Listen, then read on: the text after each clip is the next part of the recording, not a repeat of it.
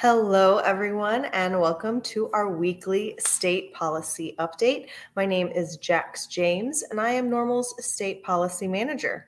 So we've got a blog today that is posted in the description of this video that will go over the bills I'm going to talk about, which are some newly filed and some moving bills from across the country. And then if you guys want to comment where you're watching from, I will come back and take a look at what is going on in your state.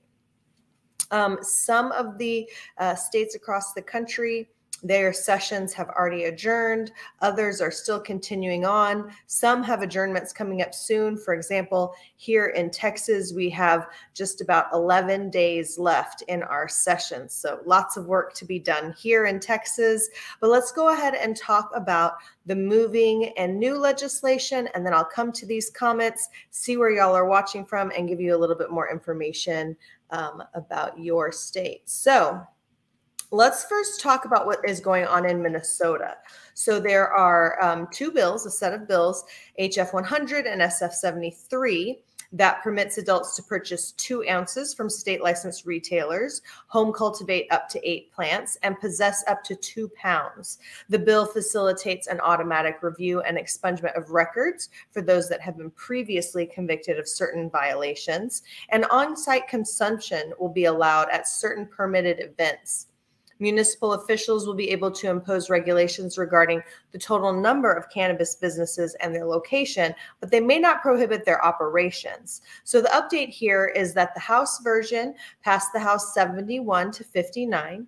The Minnesota Senate version passed the Senate 34 to 33, so very close vote there. Lawmakers have now resolved the differences between the House-backed and the Senate-backed marijuana legislation measure.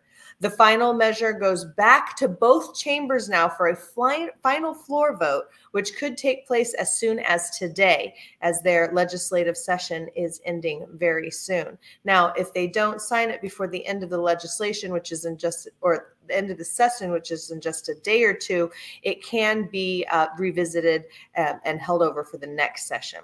However, we are hoping it will be reapproved by both chambers and then advance to Democratic Governor Tim Walz's desk, who does intend to sign this bill into law.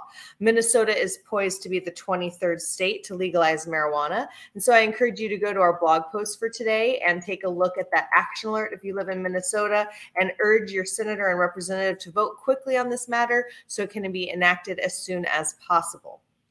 So let's talk about some legislation having to do with medical access. So in California, SB 302 expands current law requiring specific type of healthcare facilities to allow for terminally ill patients to use medical cannabis within the facility. The legislation expands the law to provide access to those that are 65 and up and struggle with a chronic disease. This bill has passed the California Senate Judiciary Committee unanimously and is scheduled for a hearing before the Senate Appropriations Committee tomorrow on the 18th of May. Now, in Vermont, HB 270 increases the number of plants that a patient can cultivate at home, allowing for 6 mature and 12 immature plants. It also increases the allowable THC content in a single edible cannabis product from 50 to 100 milligrams. It additionally increases the number of patients for whom a caregiver can provide services and removes the annual registration fee for those qualified caregivers. HB 270 has passed the Vermont House and the Vermont Senate and is awaiting action by the governor. So that is definitely some good legislation that is going on. I want to talk about a few additional bills before I get to some bills that have enacted and failed. But I do want to encourage everyone who's watching to go ahead and comment where you're watching from in the comments so that I can come back and give you a personalized update for your state. So I want to talk about one more California bill. SB 51 authorizes the Department of Cannabis Control to issue provisional retail licenses for local cannabis equity applicants for up to 5 years if the applicant meets requirements. Now, in California, SB 51 has been scheduled for a hearing in the Senate Appropriations Committee tomorrow, the 18th. Now, there's 2 bills from Louisiana that I want to highlight. HB 286 allows for those with marijuana possession misdemeanor offenses to file for a motion for expungement of their records 90 days following their conviction. First-time offenders would also be exempt from processing fees. So the update is that HB 286 is scheduled for a hearing in the Louisiana House Criminal Justice Committee today on the 17th of May. Now, HB 351 out of Louisiana prevents qualified medical patients from being disqualified from workers' compensation or from being denied unemployment compensation.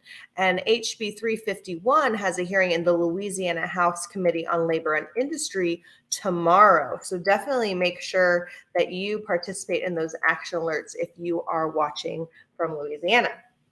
Now let's talk about some legislation that was recently enacted. In Maryland, HB 232 redefines child neglect statutes so that parents' use of cannabis is no longer considered a prima facie evidence in case or in the crime. The new law states neglect does not include the use of cannabis by any parent or individual who has permanent or temporary custody or care, responsibility, or supervision of a child unless, as the result of the use of cannabis, the child's health or welfare is harmed or placed at substantial risk, or if the child has suffered mental injury or has to be placed at substantial risk of mental injury. So this just kind of strengthens some parental protections in the state of Maryland. Now, I did want to mention a bill that failed this week in New Hampshire. I'm sure you guys have been watching the roller coaster of HB 639 and HB 360. Both were previously passed by the House of Representatives. However, they failed in the Senate 14-10, largely along party lines, with all but one of the Senate Democrats voting yes and all but one of the Senate Republicans voting no. Both bills sought to legalize the use of marijuana and establish a state licensed marketplace. So the day after the vote, Governor Sununu issued a statement saying, basically reversing his past opposition to adult use legalization, but further indicating that he only supported a system that allows for retail sales of cannabis through state-run stores. He said, New Hampshire is the only state in New England where recreational use is not legal. Knowing that a majority of our residents support legalization, it is reasonable to assume change is inevitable. To ignore this reality would be short-sighted and harmful. That is why, with the right policy and framework in place, I stand ready to sign a legalization bill that puts the state of New Hampshire in the driver's seat, focusing on harm reduction, not profits. Similar to our liquor sales, this path helps keep substance away from kids by ensuring the state of New Hampshire retains control of marketing, sales, and distribution, eliminating any need for additional taxes, As such, the bill was defeated in New Hampshire this session because it was not the right path for our state. Now, there is a legislator who had authored another bill that is still technically alive that could be amended potentially, although it's a bit of a long shot in New Hampshire. But I did want to let you guys know, unfortunately, the bills did not make it through the Senate. But now we do have Governor Sununu on the record saying that he does support a certain type of legalization program. All right, so let me come back over here to your comments and see where you guys are watching from. So first I see Pennsylvania. All right, so in Pennsylvania, first of all, let me tell anyone who is watching what you can do if I don't happen to highlight your state or if I don't see your comment. You can go to norml.org/act and you'll see a map there. You can just hover over your state and it will pop up all of the action alerts that we have for your state. So whenever I tell you what's bills are going on now, that's where I want you to go to norml.org/act and click on your state so you can participate with them. So in Pennsylvania, we have legislation having to do with DUI, adding edibles to the medical program, legalization, and medical cannabis reimbursement. So definitely some good legislation going on in Pennsylvania that you can support. Let's see. Someone from Minneapolis, which is Minnesota. So we definitely talked about that one. Kansas, I think, is Their session is over, I believe. One second. Let me just double check. Yes, Kansas. Well, technically, Kansas session ends on the 22nd, but the bills that were alive in Kansas did die from failing to cross over from one chamber to the next in time for the deadline. All right, let's look at Indiana. All right, Indiana's session actually ended on April 29th. Now, for anybody who's watching, don't forget we have federal actions you can participate in as well. So just because there's not something going on in your state right now, there are, I believe, 4 action alerts on norml.org/act that target our federal legislators. So you can still definitely participate in those. All right. California, I did touch on the California bills that are going on there. Texas, okay, in Texas, we are getting very close to the end of the session. We've got about 11, 12 days left. 3 bills have moved from the House to the Senate. None of them have been scheduled yet for a Senate hearing. So we actually do have an action alert right now at texasnormal.org. Our first blog post of the day is how to keep our bills alive. We have a call to action to reach out to your senators and also a call script to call Lieutenant Governor Dan Patrick. There are quite a few bills that would really benefit Texans that we want to make sure we get across the line. Of course, when time is short, it can be a little stressful. So I encourage all of you to go ahead and reach out and let the Republican senators know that you do support this legislation.